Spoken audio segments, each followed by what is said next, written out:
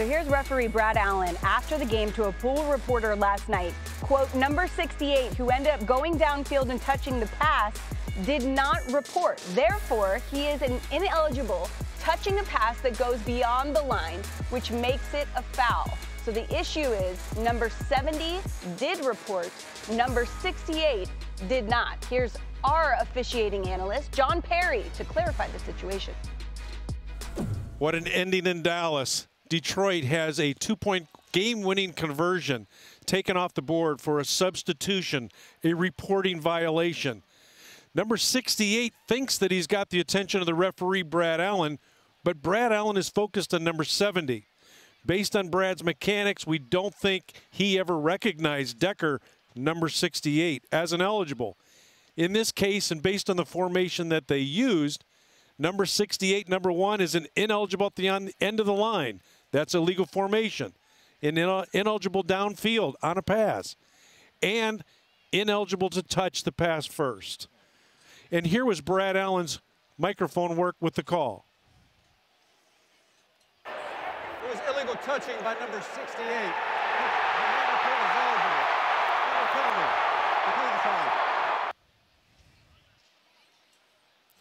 Of course, Dan Campbell, they've practiced this play all season. They were ready for this play. He cannot believe that Brad Allen did not recognize number 68 as well as number 70. The key here is, keep in mind, number 68 owns the eligibility reporting. He needed to take the time to get to Brad Allen with a little bit more, making sure that Brad did recognize that he was going to play as a tight end. Thanks, John, for that. Rex, I'm just curious from your perspective. Do you think Brad Allen made the right call in this position? No, 100%. He absolutely missed it. 100% he missed it. And would we please stop blaming the players? The players did exactly what they were supposed to do. Every one of them, right from Jared Goff going over and telling Decker, go report. He went right over there and reported with that nod of the official. I think the official assumed 70 was because he was reporting all day. That's a plan, by the way. But where Dan Campbell failed is that he assumed that the official would have got it right. Why? Because he went over it specifically before the game. That's what you do. The officials come in, you go over every trick play scenario and all that stuff with the officials before the game. So he actually tells the official, we have a play where we're throwing it to Decker and number 68, and he's going to report. Yes, and there's a grease board, and you literally will draw the play up exactly how it is. I guarantee you, he drew up the fake punt as well, okay, that the officials got right. And you know what? This is a huge mistake. But the thing that bothers me the most is that we're putting blame on the players. Stop. The players did everything right. So quit blaming. Quit covering somebody's butt. And tell it the way it is. Be a man and take responsibility. It's BS. And this thing right here, it's just a game. Yeah, it's a game that may very well cost them the second seed, certainly, and possibly the first seed. And that is a huge difference having to play on the road instead of playing at home. And to me, it's – and look, I love – John Perry, to me, is one of the best officials of all time. Okay? We're lucky to have here. The guy's great. And in his eyes, he sees it a different way than I see it, and so be it. I'm telling you right now, as a football coach, I know exactly what the hell happened. Let me ask you this. Why would 70 and Penei Sewell be up there right next to him? Wait, you said that's the plan. Why would that be the plan for all three of them to go up looking like somebody else's could be reporting, right? Why not just send 68? That's what you do when you have when you bring an extra lineman in the game. One of them's going to be eligible. No. And that's why you come in there and you have those three guys. And that's what they say. Go report. I'm the guy. The only one that announced that he was eligible is 68, Taylor Decker. Then why are the other two over there? Because they come in. They don't need to announce it to the defense until the ball's getting snapped. Then they say who's eligible. You don't do this. Is just a common practice that you do. And the thing that drives me absolutely crazy is, and I get it, I think the guys, the referees is a human being. He made a mistake. All right, you're seeing a 6'9" guy. It's right in front all right, of you. A big tackle, a 6'9" guy is right in front of you. all right? But you didn't notice his jersey number. You assumed it was 70. And when you assume, you make a you-know-what out of you and me, and that's exactly what happened. And unfortunately, and by the way, this game was over. They had one timeout, not 3 timeouts that was reported. They had 1 timeout left. There's no way, unless that Dallas they got a great kicker, but unless they have Gus the kicking mule, that game was over. And John Perry sees that also as an illegal formation. Well, just based off Brad Allen's the lack of reporting. Okay. Yes. Okay.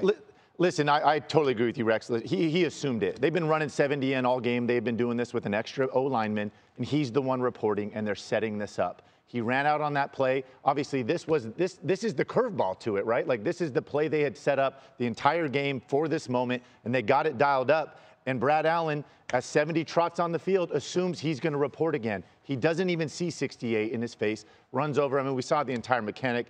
Clearly botched in this case, right? How on edge are officials since the Kadarius Toney thing? Really, must they be? I mean, just having to get things right, and then now it's like, if you don't come up to my face and you tell me and get my attention, it's not going to get called. So things have to change here now, because I've been on like field goal block teams where we see people on and they have to, and all they'll do, that official will be 20 yards away. Yeah. Yep, that's it. Quick little this, you got me, boom, and they just go. They don't have to go up to their face, but now it's going to be like you got me? I am eligible. Yeah. Are we good? Yeah. It's almost, that's what it has to be now, because they were right in front of him, Sam. Why else would they go right in front of the official? I don't need you for anything except to do this. Yeah. And usually you've gotten this in the past. That's all I need to do. It's a botched call, for the Detroit Lions fans, us as analysts, to sit up here and keep bashing the referees. There is nothing going to change. What I really want to talk about is what I saw in the game prior to the play. You heard me, Sam, talking about outside. Jared Goff threw some balls, and they were, as a professional quarterback, should have been completed. But what? They were incomplete the last play, the interception. So with 31 attempts, 34 attempts and 19 completions. That's not going to be good enough going forward. I remember last year, I asked you guys, wasn't Detroit one of the hottest teams last year at this time going into the month of December? Yes. And I still think that Detroit's something like this will be able to fuel the Detroit Lions. But going forward, better play coming from Jared Goff. Let me say this about these two coaches, too. These things just aren't changing here. I mean, you talk about clock management with Mike McCarthy and the way that he threw the ball carelessly rather than running the football to take more time off of the clock. That's one. And also, Dan Campbell, I love this guy so much, because it's like, this is so aggressive, so passionate and everything. But listen, you tell your guys, we're going to go down and score, and then boom, we're going for 2. Cool. That doesn't work. You're backed up 5. And I'm like, kick it. I'm watching it. Just kick it then. And then let's play the game. But it's almost like he reacted emotionally. All right. And going forward, those emotions have to taper down just a little bit with some of those important decisions he's going to have to make. I'm shaking my head because I just don't see it happening. If you saw him crumpling up the paper at the end that we showed, saying, I don't want to talk about, he is just an emotional guy through and through, and you get the good and the bad that comes with that. Let's bring in Adam Schefter for more on this one. What do you have for us, Adam? Well, Sam, this has generated an awful lot of reaction around the league, as you might expect. And I think teams have found fault with both sides here. They think that the Lions tried to trick the Cowboys and instead tricked the officials by sending 3 offensive linemen over to the official when they say that only 1 lineman should have been reporting. And then the officials did miss the call. Brad Allen got the wrong player reporting, and that's been a continuation of a string of high-profile misses from the Brad Allen crew this year. You remember earlier in the year, there was the pass interference with Marquez Valdez-Scantling. That was not called. The same Brad Allen crew in this game where the Packer defensive back goes over his shoulder. There was a pass interference call in Atlanta with the Saints. That was not called when clearly it was pass interference and it influenced that game. This is a roughing the passer penalty where Zadarius Smith was fined, but it was not called. And there's one thread that ties together all those calls. It is the same Brad Allen crew.